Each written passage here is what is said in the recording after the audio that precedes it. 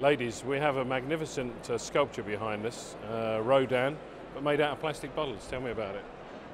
Well, he was inspired by a Travel Foundation project that we're doing in Cyprus to look at reducing waste that's predominantly coming from the hotels. We've had a fantastic hotel with a really, really good hotel manager that got very, very engaged with the project, and we were able to get some very good stats from them about what they were managing to save. And when we saw that we had 1,100 plastic bottles a day that weren't going to landfill anymore, then we wanted to be able to do something that was an image, and quite a provocative image, at World Travel Market to get that message across.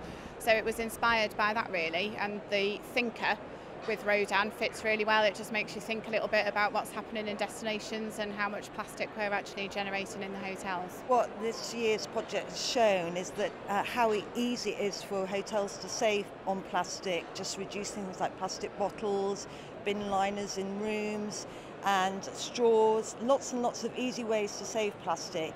And we've seen from this project this year that we've had 26 hotels reduce their plastic, save a lot on costs, and that message is now getting out. We're getting a lot of media coverage for this in Cyprus, and I think when hoteliers read about this and how easy it is to implement, they're all going to want to do it. This has been a pilot project for Cyprus this year. We want to make sure that we develop a business plan around it, and we think the reason it has been so successful is the hotels that have got involved have seen the business case for this. It's not just good for the environment, it is seriously saving them a lot of money.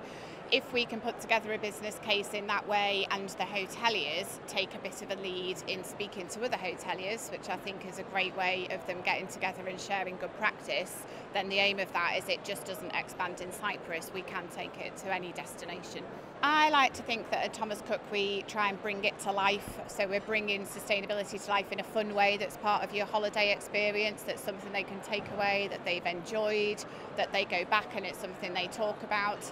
So with the plastics, we've had a customer questionnaire that went to everybody that was staying at the hotels involved, and over 90% of the people have said that they thought that was an excellent thing, it should be replicated in other places. They were very happy that Thomas Cook were taking such a lead.